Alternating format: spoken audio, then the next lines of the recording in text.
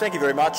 That is a very bright light, so I can't quite see you, but my role tonight is to give you a bit of an understanding of the journey that we've gone through in pre-season since my appointment, and then to try and outline expectations. But before I do, it's moments like these that it, I suppose, ultimately and really dawns on you about the enormous responsibility that you have. And whilst my journey has been a reasonably long one, and one that I think puts me in reasonable shape to play the role, it's just an incredibly exciting opportunity. So, and I don't only talk for myself, I'm representing all the coaches.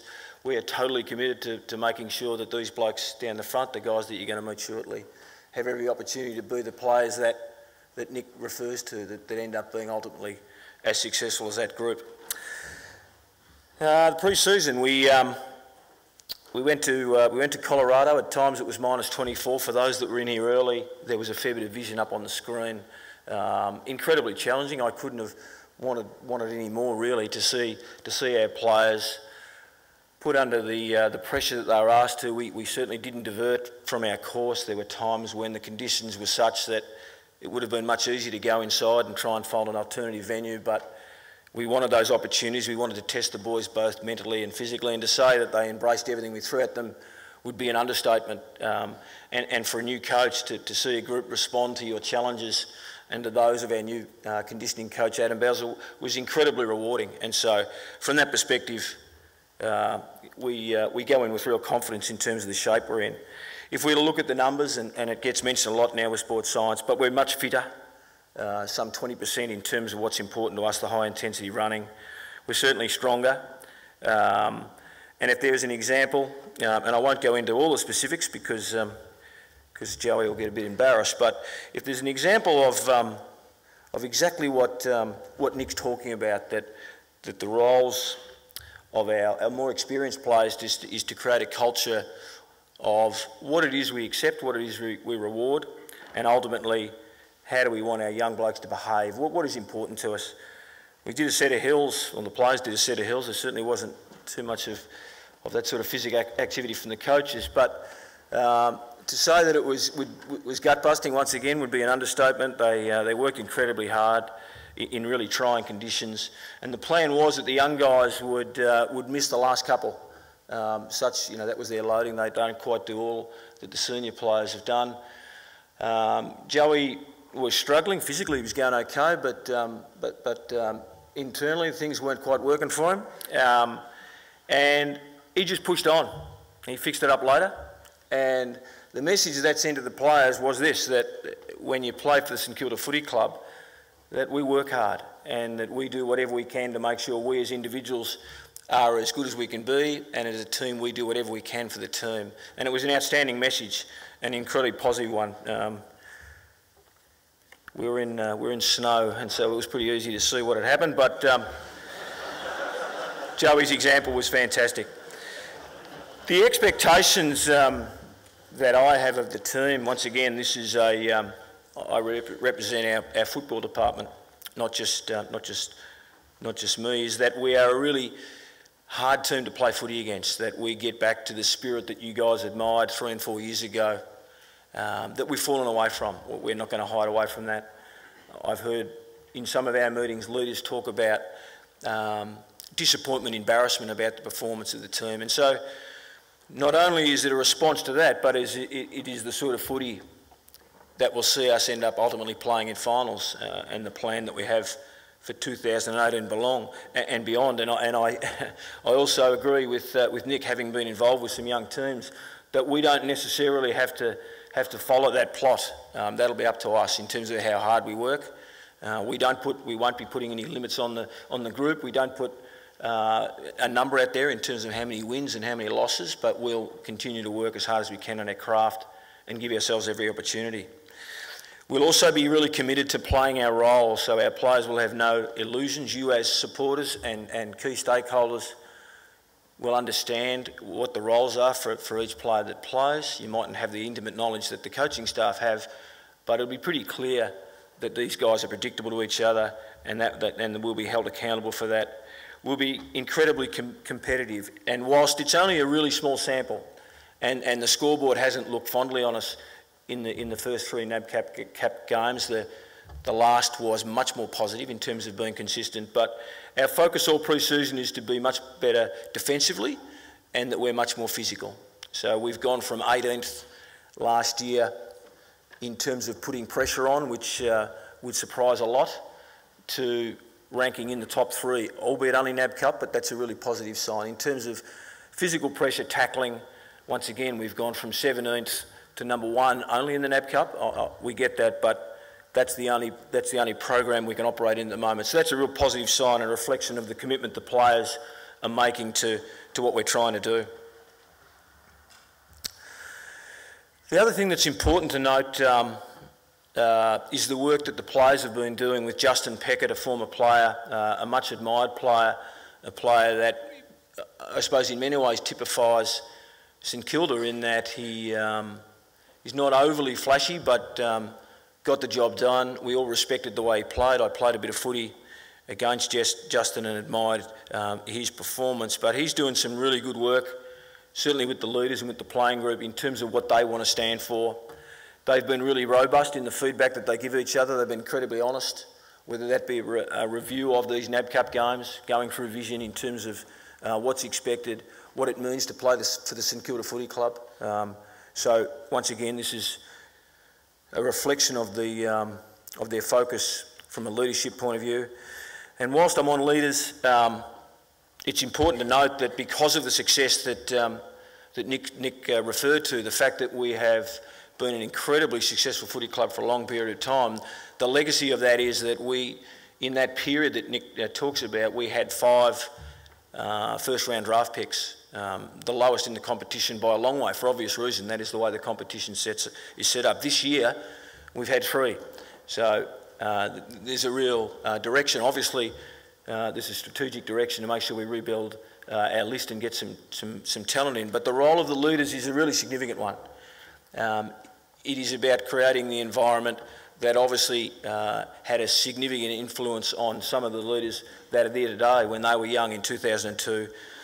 And the work that they're doing has been tremendous. Some examples. Again, on the weekend, and Lukey Dunstan has fitted in really well. He's embraced everything that we've asked of him. You guys as supporters and fans and sponsors and of the way he plays his footy. We have our team meeting. He would have gone to the midfield line meeting to talk about Port Adelaide.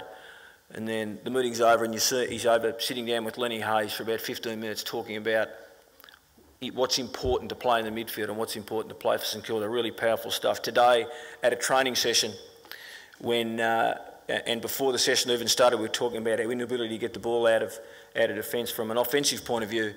And Nick not only has an influence on the coaches in the way that we should structure it up, and then addresses the players afterwards with Adam Kingsley about the way we should move the ball. And so that is a reflection and I suppose to give you an understanding of the legacy that these players want to leave. And so far it's been real and it's been really significant.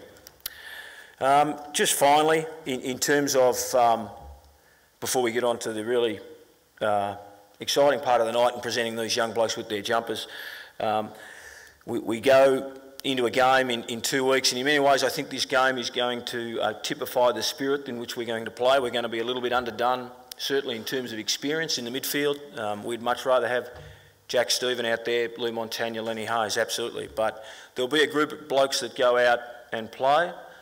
Sounds a little bit like the game that Daniel Markworth was referring to. And in terms of talent v talent and the way that the media will describe the pre-game, they'll certainly call us underdogs, particularly in that part of the ground, and our guys will get that done. So anyone who plays the role on that particular day in the midfield will be really confident and trust that they'll get that done. And that'll be typical of the way that we play and the way that we judge our performance all year.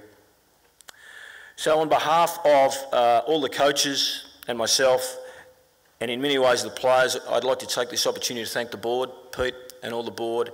I haven't had a lot to do with the board at this stage, but as a coach and as a player, we want the opportunity to do what we love to do. Obviously the players is to play. Coaches is, we love to play, we can't anymore. But to to be able to give these young blokes the opportunity to be as good as they can be, and the team and the club to be as good as it can be. So we really thank you for giving us the opportunity to live our dream. Thank you very much.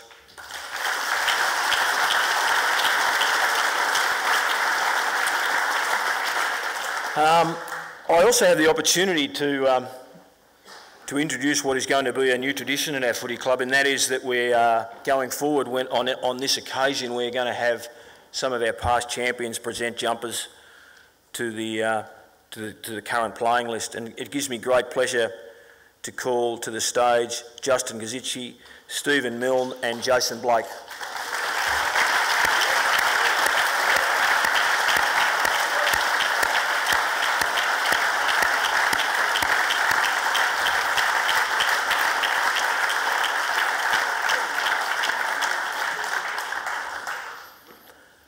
Number 1, Tom Hickey.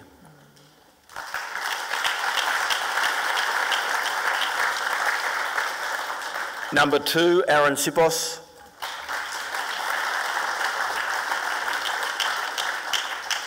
Number 3, and he'll probably take a while, Jack Stephen. Number 4, Clint Jones.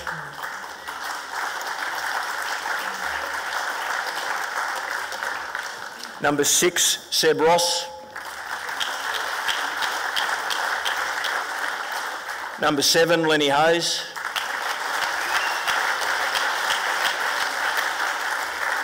Number 8, Trent Dennis Lane. Number 9, Tommy Lee. Number 10, Daniel Markworth.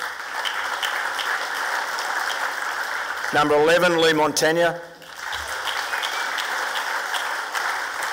Number 12, Nick Rewalt. Number 13, and not with us tonight, Adam Snyder. Number 14, Jaron Geary. Number 16, Jack Nunes. Number 17, Dylan Roberton.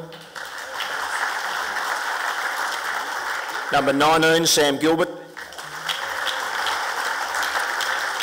Wearing 20, David Armitage.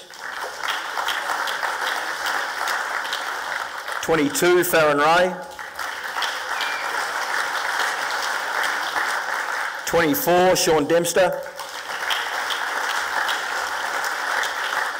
25, Sam Fisher. 26, Tom Curran. 28, Reece Stanley. 29, Jimmy Webster. Number 30, Brodie Murdoch. 31, Tom Simpkin.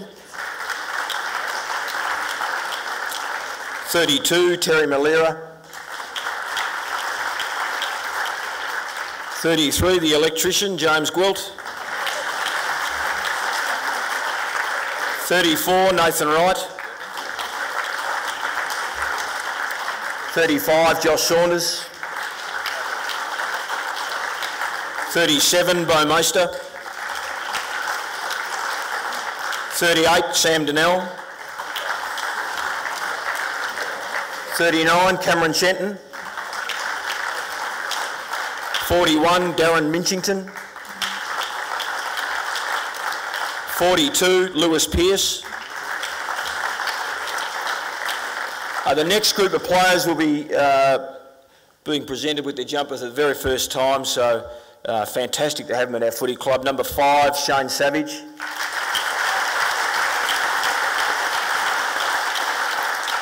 Number 15, Jack Billings. Number 18, Billy Longer. 21, Luke Delaney. 36, Luke Dunstan. 40, Blake Akers. 43, Eli Templeton.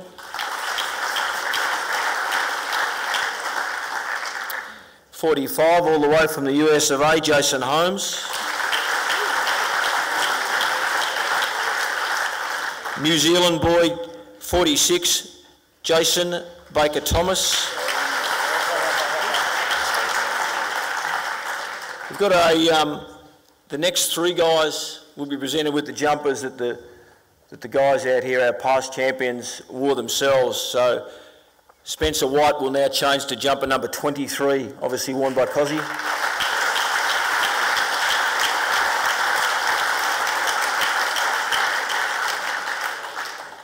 Jason Blake's old number will be now worn by Josh Bruce, number 27.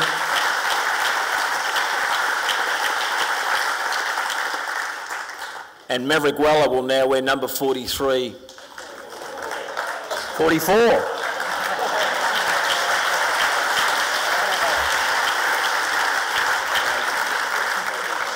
Sorry, Milne. Ladies and gentlemen, please put your hands together for the list of 2014.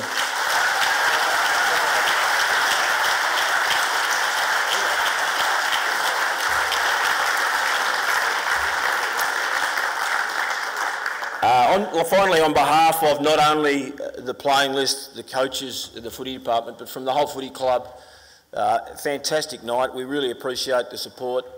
For a reason of supporting an ex-teammate, I had to go to the Collingwood Footy Club jumper presentation, and whilst there might have been more people, there certainly was not the spirit that is in this room. So I think we're in for exciting times, and you know, we need you as much as we need these guys. So thanks again.